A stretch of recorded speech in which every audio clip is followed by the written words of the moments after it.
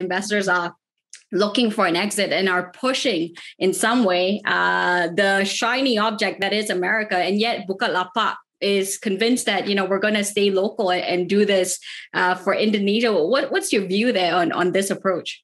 I think it's a great thing for Indonesia because we know like during the pandemic, our IPO market is not doing so well.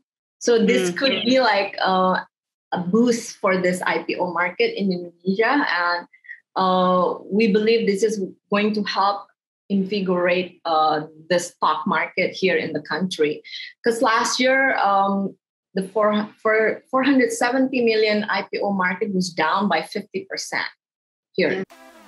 Indonesian startups have been making headlines in the last few years, including most recently the news that online mall Bukalapak is set to raise about 22 trillion Indonesian rupiah or $1.5 billion in the country's largest ever IPO, setting the stage for a wave of tech listings with fellow unicorns GoTo and Traveloka to follow suit.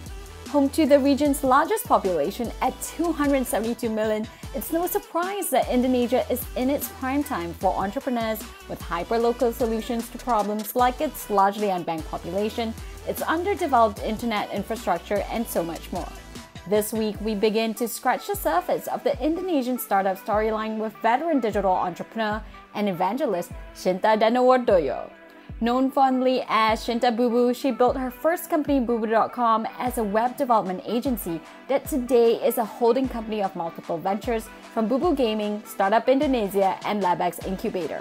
Over the last 25 years, Shinta has been instrumental in building the Indonesian entrepreneurial ecosystem as an angel investor, VC, and the first point of call for any emerging Indonesian startup. You don't want to miss this. Welcome to Billion Dollar Moves, the show for the top US and Asia founders, funders, and execs. From the growing pains of a unicorn journey to IPO, scaling a venture capital firm, and the shift of wealth, we cover it all.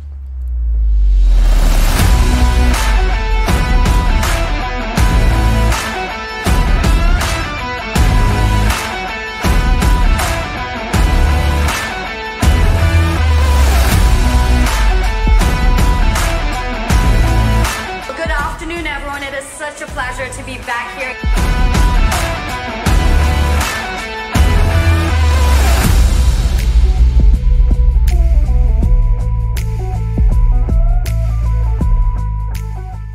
Oh, Shinta, how are you?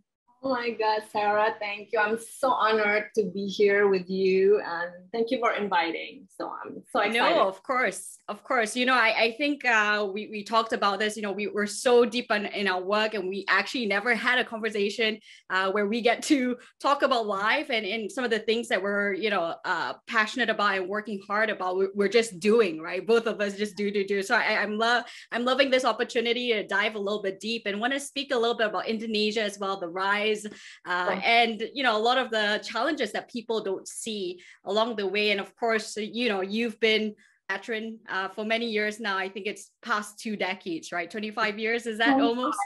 This July. 25 25 years. Yeah, so let's start from the very beginning, Shinta. Let's talk a little bit about your personal path. Want to get to know about you and your billion-dollar moves. And I know you started with being an architect and then shifting over to business to your father's dismay after he bought you a $5,000 Macintosh back in the day. So start and tell us. Yeah, so actually my background has nothing to do with IT. So I'm an architect by study. So my bachelor degree was in interior architecture. So it's a 5 years course, it's very long. My master degree, I want to take business. So I want to take my MBA. So my dad was like, what? After 5 years now you want to do business? Like, why didn't you do that from the beginning? So my dad was challenging me like, okay, fine. If you want to do MBA, you just have to find your own money. Because I still have 3 younger brothers who he have to put in school and they all want to take master degrees as well. So I did find a program. It's like a program where you work at a computer lab and they pay for your tuition and they also pay salary, a monthly salary. Yeah, but Shinta, then why business suddenly? What was apakah dorongannya? What's the inspiration? I think it's always like because of my curiosity all the time. Every time I read a magazine or business magazine, I always like find all these terms that I don't understand. And so I think I want to learn more about business, and the fact that, I don't know, I think I always wanted to become an entrepreneur. I want to have my own business. I think that was like early on, something that just struck in my mind, even though my dad was not an entrepreneur, my mom as well. So I don't know where it came from. I guess it's from reading this magazine. From reading. Yeah, it's interesting. You know, I had a guest, I don't know if you caught the episode, Rosalind Koo, and she, you know, came from the, you know, ghetto, as she calls it, of Los Angeles, and grew CXA Group to what it is now. But her thinking of, you know, I want to be an engineer first was because she so happened to be babysitting and saw that this person who had a big house was an engineer. And so it's that concept of what both of us believe in, right? You become what you can see. Yeah. And for you, I guess it was the books that you were exposed to, which is very interesting. Yeah. So then you decided to take that leap.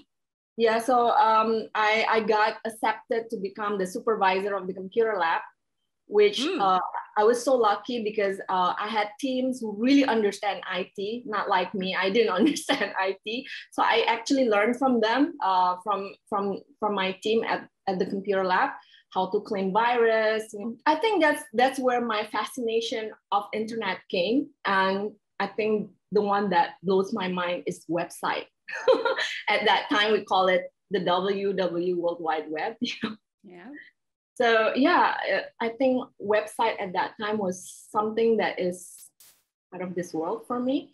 Because I was able to open the same page as somebody in another country. You know, I can call my dad, like, hey dad, can you look at this website? And he'll see the same thing. And at that time was something that is mind blowing. So I guess that's where it started. So I said, this media cannot be just something small. One day it's going to be so huge. I kind of fell in love actually with the internet and website and all that.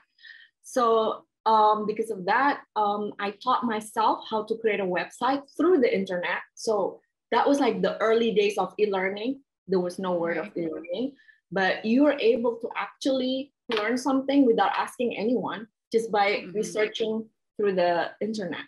So I think that was the start of it all. I mean, that's how I fell in love with the internet. So I went back home to Indonesia in '95, and I worked first for a consultant management company. But I remember every time I go back from the office, I would go right in front of my Macintosh and start creating website, my personal website. And after like 1.5 years of working for other people, I decided to jump in and create my own company, which is to create website for other companies or other people.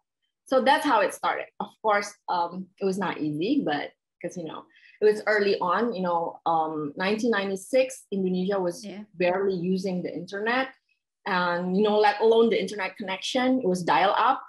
I don't know if anyone knows what a dial up anymore. We had that in Malaysia too. Exactly.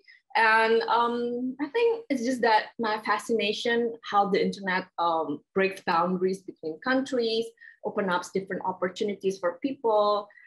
So I think that's how it started. I fell in love and I created website for other people. Although it's not easy, we knock doors, we have to explain what internet is, then we explain what is a website. But when you're passionate about something, you just go for it. And there's tons of hurdles that we have to go through. People don't understand what I'm doing. But I think that was the challenge.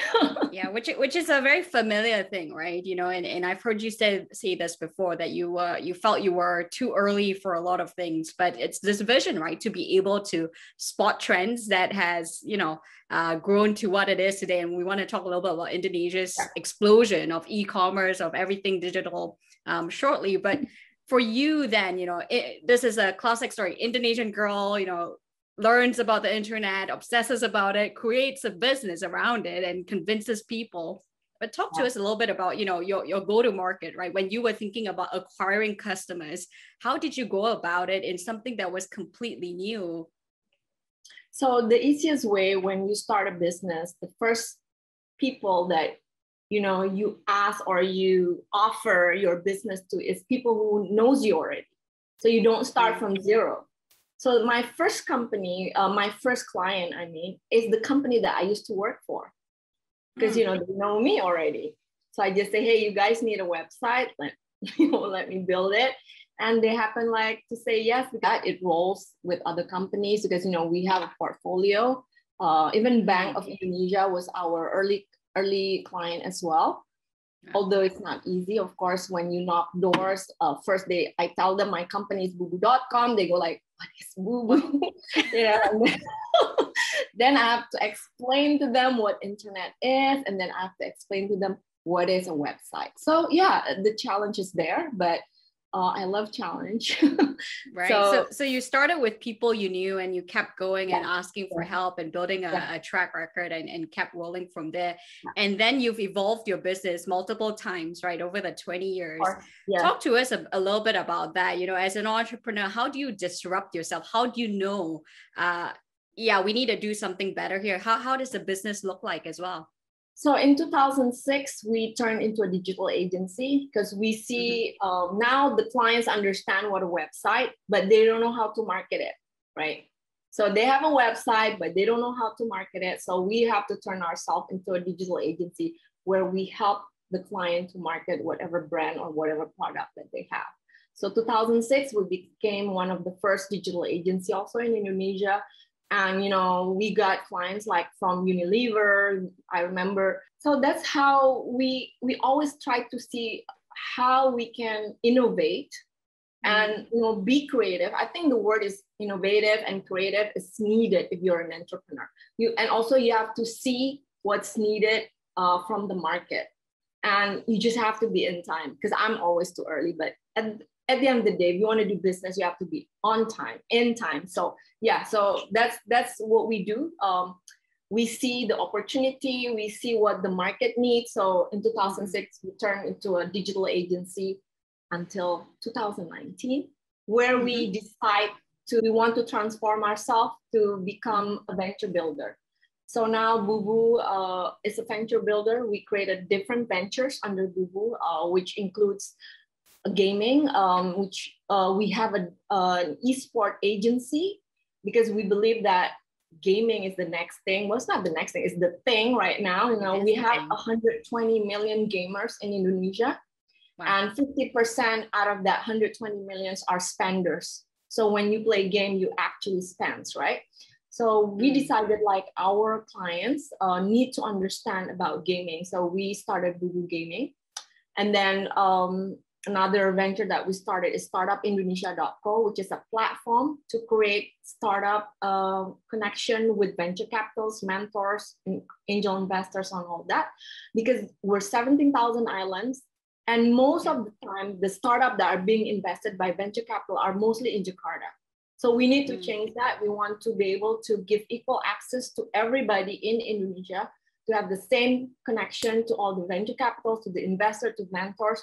So we created this platform where we want to help bridge that startups and the investors and the mentors and all the other things that startup needs, all the ecosystem. So we started that in 2019 before the pandemic. And when it's 2020, all the venture capital wants to get into our platform because they don't know how to meet startup after that. And what makes us happy, 50% of the startup that the venture capital wants to meet are not in Jakarta. So they're from all over Indonesia. So that was one of our mission, right? To make sure that startups all over Indonesia can be in this platform and the venture capitals looks at them. So that's another venture that we started, and we started another one called LabX, which is, I think that's one of our newest one, which is a collaborative agency. What do you mean by that? Well, now it's the age of collaboration. Brands collaborate with each other. And this is still talking about the youth market in Indonesia.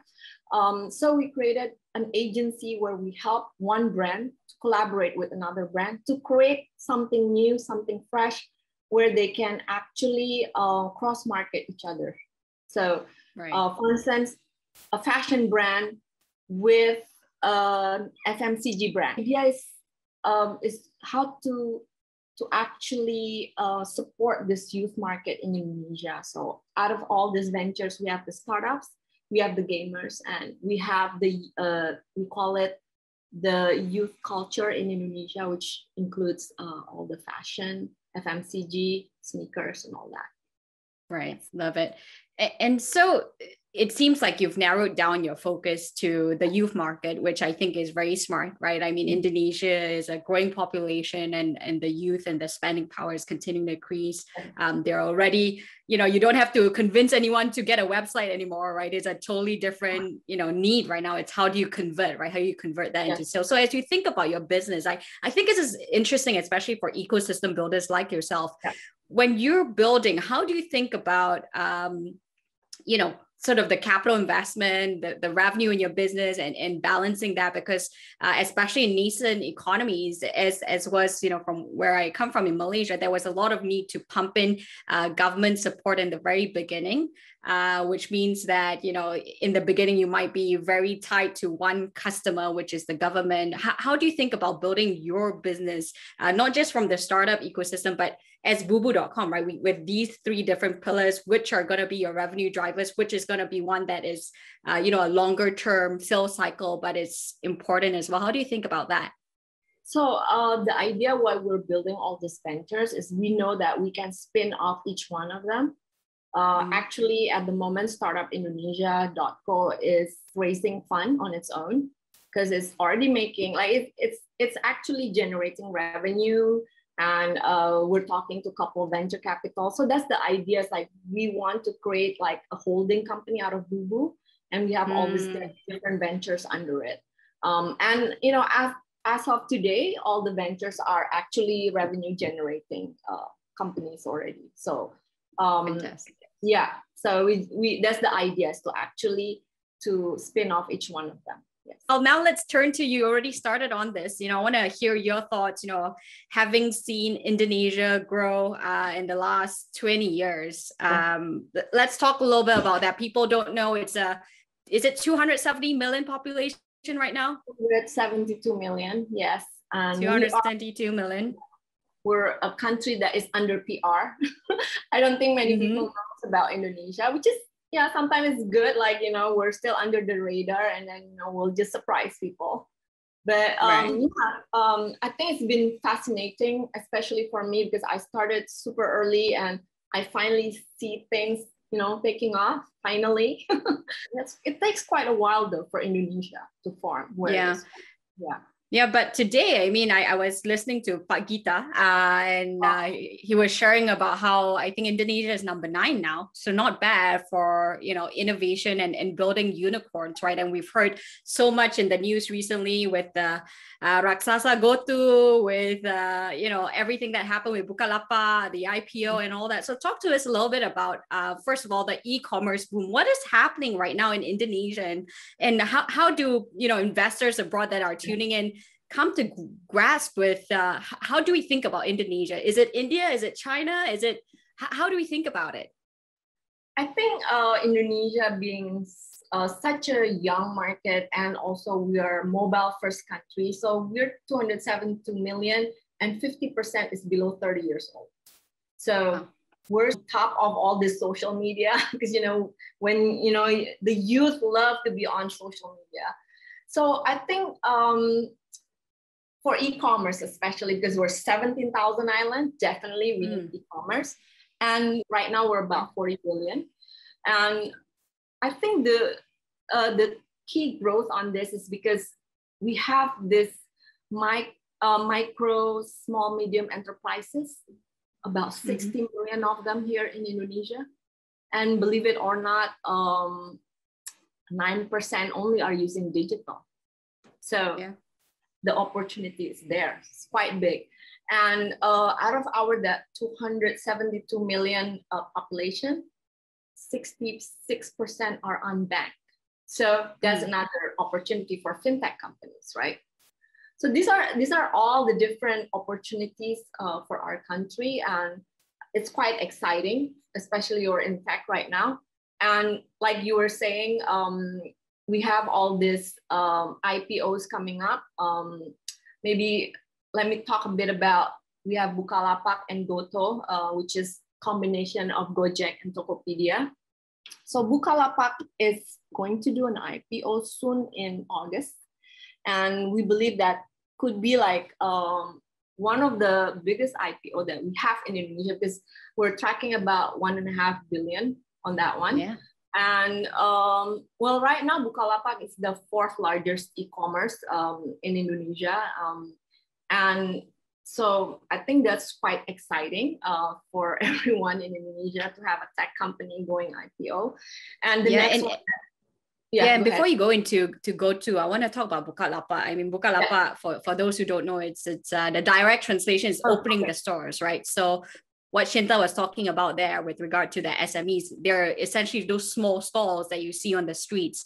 And many of them, as you would expect, would not be digitized. So Bukalapak, they are thinking of listing in Indonesia. Yeah. End of the year.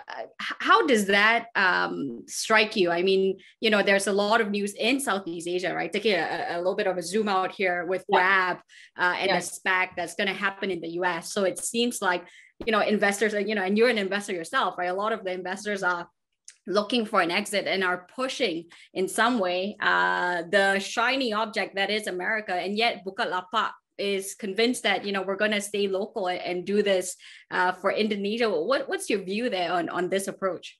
I think this is a great thing for Indonesia because we know, like, during the pandemic, our IPO market is not doing so well. So this could be like a boost for this IPO market in Indonesia. And we believe this is going to help invigorate the stock market here in the country. Because last year, the 470 million IPO market was down by 50% here in the country because of the pandemic, right? So I think this is I think a great move for a company like Bukalapak, and later on we talk about a bit about GoTo as well, because, you know, GoTo is a combination of Gojek and Tokopedia, the two unicorns and decacorn actually of the country. And they're doing soon after Bukalapak, they're doing 2 billion pre-IPO funding. So that's also a huge one. And I think both are thinking how they can actually help the IPO market in Indonesia. So I think this is a great news for Indonesia, actually. Yeah. I know everybody's doing SPAC. Yeah. And it's interesting, right? I mean, just to see how nationalistic the startups are, and also one could argue, I mean, the flip side is Bukalapak is so localized. It's so localized. Can other foreign investors understand it the way that Indonesian investors or those that are investing into Indonesia already can understand it, right? But do you think in the future this sets up, I mean, there's been news about how this Bukalapak IPO will set up many others. So it's sort of like the first one to, get things leveled up. What do you think? Yes, I believe this is going to be like, hopefully an example for other companies to go into IPOs, or maybe later on they can go to SPAC if they want to.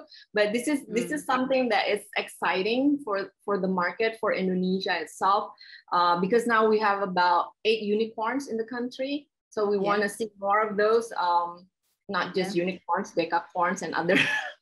So definitely. I'm seeing this something positive, something that can trigger a lot of excitement in the digital space for our digital economy. Yeah. And are you concerned at all? I mean, part of the discussion, Grab's SPAC deal was pushed by 1 quarter, and the news on the ground by the grapevines that there's a lot that needs to be done to really be public ready, right, for the market, and a lot of fundamentals needs to be addressed. Are you concerned at all about the fundamentals of and let's talk a little bit about GoTo, Bukalapak. What are you seeing there in terms of how they've built and how close they are to be really market ready? I think a company like GoTo, because they have to join and combine 2 companies, I think it'll take time for them to actually be ready, because restructuring is needed, right? All this human resources and how to combine their businesses, because one is an e-commerce platform. The other one is more like a ride hailing / payment. So there might be some overlap. So that's probably needs time to actually combine the company and be market ready. So yeah, I think that's the concern. I guess you have to overcome. Like if you're saying that you're ready for IPO, you just have to do it, I guess. And this is supposed to be a positive and a good thing for Indonesia. Yes. Yeah. Yeah. And talk to us. I mean, you mentioned a little bit about the 8 unicorns, and I know that you work very closely with a lot of the startups in Indonesia by everything that you do. Looking at the 8 unicorns now, what do you think what contributed to their success? What was it about? Was it a business model? Was it the way they were aggressive in initial expansion? What are the success factors here to become, what's the secret sauce to become a unicorn in Indonesia? Most of the unicorns actually started quite early. Tokopedia started I remember they got an award from the Boo Boo Awards, which, we give out Boo Boo Awards every 2 years. Yeah. And Tokopedia got an award when, it was just a website, but we saw something in the founders. That was in 2013. So that was quite early. There were not many e-commerce players yet. So same thing happened with Gojek. Gojek also started 2012, I think. It's quite early as well. So it's also the founders. The founders are quite hustlers. They believe in what they built. And at the end of the day, they were able to be connected to the right investors as well. And I think that was also part of the success factor is they were able to get angels. They were able to get venture capital later on and actually execute and believe in what they dream. So I think that's partly why they become so successful. Yeah. So if you can give some examples, I mean, I'm a fan of Nadim, of course, and he speaks about how he actually started talking to the ojeks, right? The motorcycle taxis, and realized, all these people are idle for majority of the time. And there's macet everywhere, traffic jam everywhere in Indonesia. So there's definitely a disconnect here that he can solve. So when you're talking about execution here, can you give us some examples of, some of the founders that you've worked with just to, help the founders who are building? How did they think about execution? Was it, creating small pilots? Was it linking up partnerships from the very beginning? How did they build? Day one, I always tell them start monetizing from day one if possible. Because I think if you don't monetize from day one, then you won't get people to believe in you, right? You talk to investors, and you don't have a good business model. So the way I see it, all these startups, they actually try their best to actually find the best business model for their startups or their companies. And they do start as a pilot project, a smaller project, of course, to make sure that they can get people to actually use their product or their applications. And, after that, you just have to execute and start building and start believing, and also make sure that, you have the right ingredient to go to the right market, and make sure people believe also in what you're building. And solving the problem is really, really important, because Indonesia has a lot to solve, and finding that simple problem.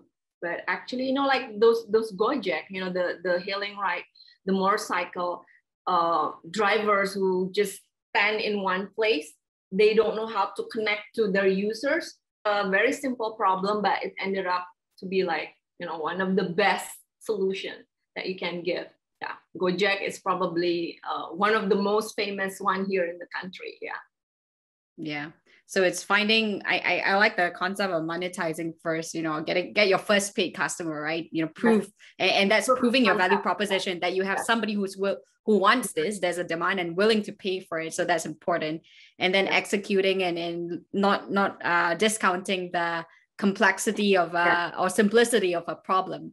as what Nadim did. So as you're looking at, some of the challenges now in Indonesia, I think you touched upon this. People don't realize in Southeast Asia, we have the issue of the fact that we're a little fragmented, right? We have 17,000 islands. Yeah. There's a lot of news about startups rising from Jakarta. But what about the underserved markets and the non-top tier cities, as we call it? Are you also seeing the startup energy across the different islands? What are you seeing there? When you talk about other cities outside of Jakarta, we talk about Bandung, because Bandung is about 2 hours away from Jakarta by car. And they have like the best universities there as well. So we see a lot of startups coming out from Bandung, and there's Yogyakarta, there's Surabaya. And, the way I see it, most of the time, the startups that are outside of Jakarta, they're more, how do you call it? Resilient, because they don't have the same amount of network that you can get in Jakarta. So they just have to hustle and make sure they survive. So at the end of the day, a lot of the companies that are outside of Jakarta, they already make money like earlier than startups who are in Jakarta. Tell you the truth, right. That's why also like in Startup Indonesia, we're able to get like 50% of the startups that are being curated to meet the venture capitals are from outside from Jakarta. So that's how I see it, like, because, they probably struggle more because they don't have the same access to meet venture capitals or to meet mentors or to meet angel investors. So they struggle more and they hustle more. And at the end of the day, they have to monetize from as soon as possible because they don't have that much money to burn, right? Yeah, they don't have that luxury. And I love to hear, what are some of the most unique or exciting ideas that you're coming across, and this is an opportunity to plug them as well, because I mean, one of the bad things that's being said sometimes about Asia is that, hey, it's all copycat models, right? There's nothing original here. This ride-hailing concept, Uber created it. Lazada, Zalora, everything that Rocket Internet had created is all copycats. That was their model. Is there anything original in Indonesia that we can look forward to? There's few things that we probably created because we understand about the local market, because it's probably different from what other countries need.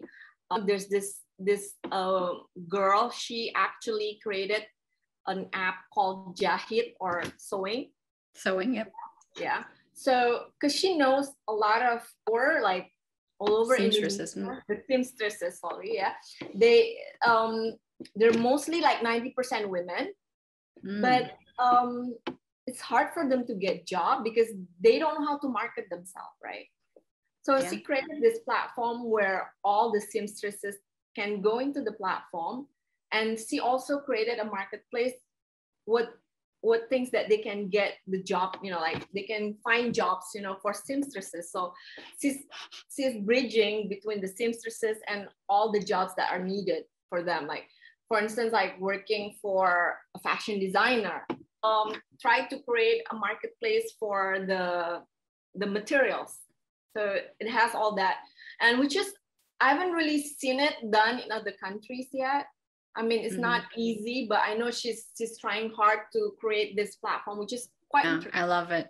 Yeah, no, and I think that's true. Whilst there are, of course, models that are copied, there's certain things that are so unique to Asia. I mean, even Bukalapak, right? I mean, this concept of small stores everywhere, that's only in parts of Southeast Asia. That makes it interesting.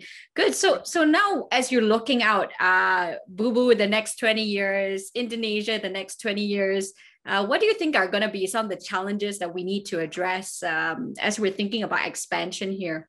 Yeah, I think until today, our challenge is the human resource, is the especially the programmers and the developers. I think we're so lacking because, STEM, which is engineering, is not really big here in Indonesia. We really need engineers. We really need high-skilled developers and programmers, because if we don't have that, I don't know how we can grow all this company. 20 years, I also want to see probably more women become leaders and entrepreneurs. I think that's one of the reasons we started Super Girls in Tech as well, which you are actually supporting. And so, yeah, hopefully in 20 years, we can go past all these challenges. But that's probably one of the biggest thing that we have to solve is the human resource. So now, talking about growth and what you're looking forward to, we turn to the final section of today's session, which is $1 billion questions. So 8 quick questions, quick responses on what first comes to mind. Okay. Shinta, are you ready? Oh God. All right, let's get started. What's your highest high, Shinta? My highest high, is now. I mean, like, I think I always believe in present time. So everything that where you are right now, that's your highest high. It should be your highest. I like that and very original. And I'm honored to be your highest high at this moment. Yeah. Lowest low. What's your lowest low? I don't have, because I have this view of whatever is going on with you is going to be the best of things that will happen to you. So I always try to see a positive thing, even though at that moment you think that's your lowest low, but at the end of the day, that is the best thing that will happen to you. So then that brings me to the I like that. So this brings me to the next question. What's the best mistake or failure that you've made? Failure? Best. Thing. My failure is my asset right now. So like the best mistake is like, I started early. Yeah, because I started early. I've made all this mistake this 20 years. And, that mistake actually brought me to who I am right now. I think with all those experience that I've gone through, I'm able to help mentor others as well. Yeah. Okay, if you think about someone who's successful, who do you think of and why? All the time, I always think of Oprah Winfrey. It's like, I know she's a billionaire, but I think that is not the reason. I think one of the reason is because she taught me about self-awareness.